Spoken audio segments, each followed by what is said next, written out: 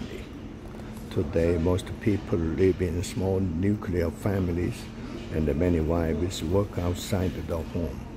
This situation has led to the latchkey kid phenomenon.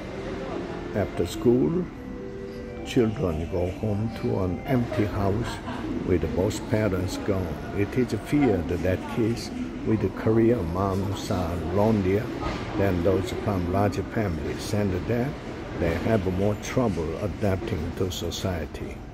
On the other hand, the latchkey kids do not necessarily become problem children if their parents spend time with them whenever possible. The solution seems to be love and adequate discipline.